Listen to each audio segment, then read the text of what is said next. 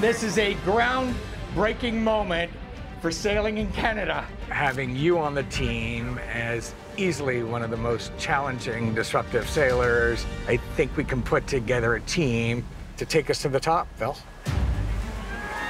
And here it is, Canada's SailGP team crosses the finish line first. I don't think a new team has ever achieved that on day one of racing in SailGP. I want to welcome the entire Australian SailGP team. And we want to make sure he knows what the back of the Canadian boat looks like for this season. This is the final race. Who will take home the title here in Bermuda? And I want to win. Right now, what we're doing is gold. Every time we hit the water, we think we're going to win.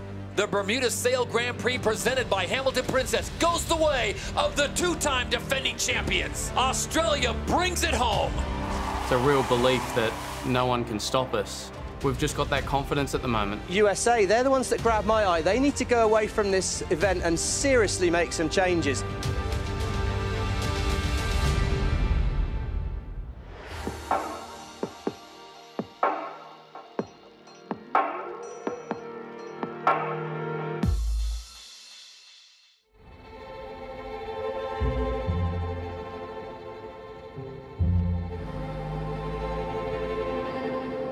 Welcome to Chicago, the Windy City, and also home race for USA SailGP Team. I cannot think of a better place to bounce back from their disastrous Grand Prix in Bermuda. High expectations for this weekend. And they drove 12 and a half hours from North Carolina just to see you fly. Well, it's been a few years. It's great to see you.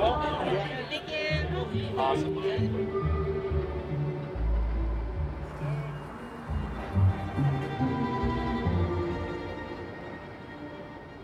Hans isn't allowed to touch any ropes. Of all things to protect, like, don't mess with the fingers or hands.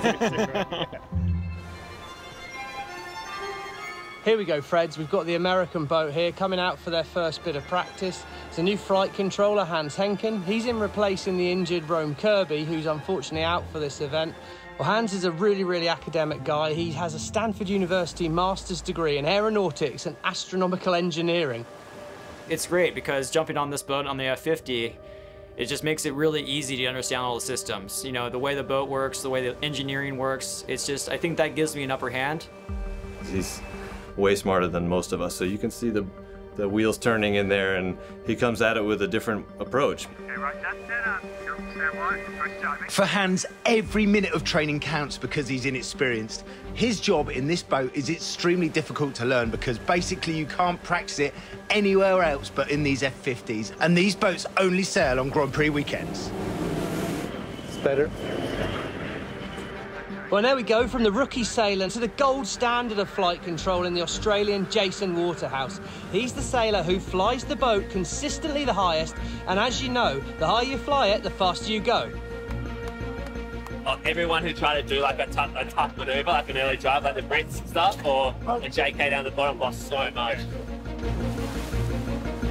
Yes, Stevie, I'm sure Hans is studying Jason Waterhouse closely. So far, the American flight controller is progressing and he's improving, but he clearly needs all the practice time he can possibly get. Yeah, totally, Freddie.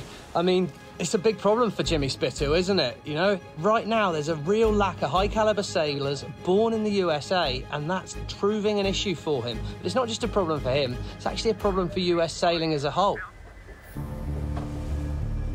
A few things have combined to put the United States in the position it's in. One is the other countries got more professional in their approach to training young athletes and having a scheme for young athletes to work their way up. And at the same time, the United States didn't do that. Now we've got a break in practice as the SailGP Waspin Spire fleet is about to hit the water, and we know all eyes are going to be on them. Out here now, in front of our very own eyes, could well be one of the sailors that will be the future of US yachting. One thing we know we have to do a lot of work on in the US is to build that next generation of high-performance sailors. We just isn't at the level of, let's say, the Aussies, the Kiwis, potentially the British. The US has sort of been held back in terms of high-performance sailing in the junior programs. Right now the US has some very talented young sailors, youth sailors, And I'm really thinking that maybe the US team has to start looking at this more longer term. Second leg of the last race of the day, the Canadian Gaylord Richardson has just moved up another place. Yes, Freddie, but if one guy's really shining today, it's Gavin Ball. He's 15 years old, from Hawaii. He's a friend of CJ Perez, and look, this kid's really making it look like so easy. He's dancing on the water, no mistakes, it's just incredible. There's a whole bunch of people in like my age group and also a whole bunch of younger kids that are really just sending it. I know we have the talent in the United States, and I know we have all the ingredients you need. You know, you need technology, you need organization, you need elite athleticism, and you need money.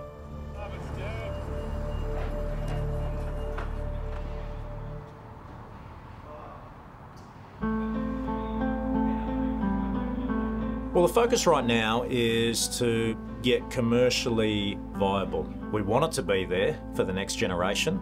And not only that, we want it to be commercially successful. So when these kids come through and, let's say, get on the roster, they're making some decent money, just like a lot of the other professional athletes in the US. So we've been focusing, you know, especially my time's been heavily focused on that side, really chasing down sponsors, working with the sales team. And good news is we're starting to do some deals. Jimmy really sees this as his future and sees, he looks to Russell as somebody, possibly a mentor. You know, he's looking beyond his professional career now, which when you reach your 40s and that's where your mind goes. But yeah, they're doing a phenomenal job, and long may it continue. If you think that you can run a team and only focus on the on-the-water results, you got another thing coming, because your team could exit the league. Well, I think there's a great example of that. You know, I think if you look at the Japanese team and Nathan, heavily focused on the on-water stuff, really lost sight of the off-the-water stuff. This event's not just about results on the water, it's about, making the teams, financially successful as well. And that's where we're really struggling at the moment. And we've been getting great results on the water, but we haven't got the financial backing that we need to be on the start line at this weekend. There are a lot of questions around the Japanese team now, and they are, what I'd say is they're likely to be replaced this season. So we may not see the Japanese team competing in SailGP again. So I'm going to introduce you to Basha, the blonde, who's like our media boat coordinator, and we have a vision that I think is going to work and be, yes. Hey, Bosh. Our Chicago people, we need a photo with you guys. I handle the public relations and media for the team. You know, that is a very fine line that I try to balance, just because I totally understand we need to perform, but they also understand we need to deliver on the media and raise the awareness and excitement and visibility, which is going to drive sponsorship. We've got some reporters here that want to ask you about the broken leg. Yeah, the story that keeps on living. Hey, no worries. Nice to meet you. SailGP! You left me hanging. SailGP! Everyone I've talked to is like, this was a lot of fun, and like, it was cool to see people like all up against the fences taking pictures of the boats in their hangars. I'm going to do another video while we're all here.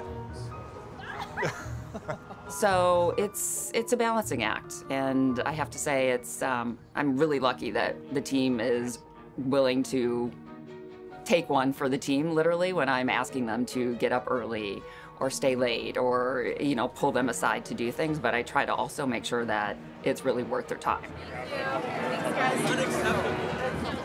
One of the only sports I never played as a kid. You're kidding? Yeah. All-American sport of baseball? Yep. Maybe we don't tell people that. You want to cut that out? Yeah, maybe we cut that out. Evidently, I am throwing a ceremonial pitch today, so. Do we need to worry about you like blowing your arm out or something and then not being able to compete this? I'm gonna hold back just a little. Okay, good. So that way I'm fresh for the racing. Good, because okay. As you know, the pythons are my livelihood. Clark, do you have any tips? I mean, he's doing the first pitch. Yeah.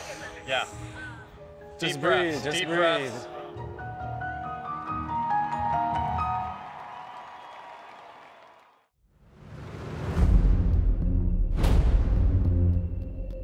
Welcome to day one of racing here in Chicago. Remember, 3 races today, 2 more races tomorrow, which will decide the top 3 boats who will battle it out in the Grand Prix final. And right now, if the home team wants to get into the final, they'd better start improving the performance, because they finished the first race of the day second to last. I hope I'm wrong, but I just feel pressure is mounting on them. All the training is all good, and when it's racing, all of a sudden we try to do the thing a little bit too quick, you know? Race yachts, race yachts. This is the race committee. Race 2 is about to start.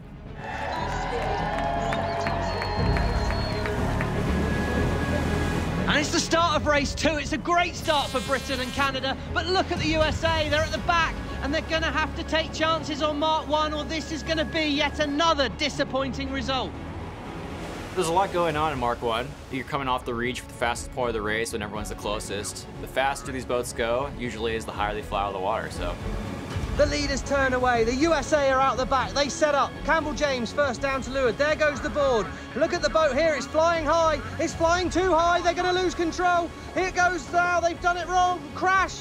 Oh, they've got no right to turn there. They're in. That's a foul, surely by USA, and he's lost control of the boat. They've just lost all their speed. Both hulls are in the water. This is going to take them ages to gain momentum again. The whole fleet has sailed past. The Americans are very soon going to be last after this terrible manoeuvre.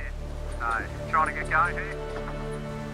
When the team set up for a manoeuvre, they're sailing around on 3 foils. They've got the 2 rudders at the back, and then they've got a dagger board. So the dagger board's like L shape. This is the lifting surface. They've got one that's in the air, and to turn the boat, they've got to drop this one. All of a sudden, you go from this lifting surface to you've got 2 in the water. Got to punch some French. So it's my job in tacks and jibes to focus on the new board going down. And, you know, it's up to me to really hit the perfect entry angle for that board as it hits the water, so that the board goes smoothly into the water, hits the lock, stabilizes, and then able to allow Jimmy to turn. So when you drop this one down, you've got to account for extra lift, and what that means is the boat just wants to launch into the sky. As the board's going into the water, you know, if I give it too much lift, the boat's gonna come out of the water too high and it won't get all soaking wet. So as soon as the boat starts launching, he needs to stop it from flying. He needs to get that pepper grinder, get the boat under control while the boat's turning, hope the guys behind him are doing the right thing, but you know, there's so much going on. You've got to account for the wind, and his head's down. So yeah, it's super complicated, and trying to learn that in racing is almost impossible. They're missing rope. I know. I never thought I'd see myself say that.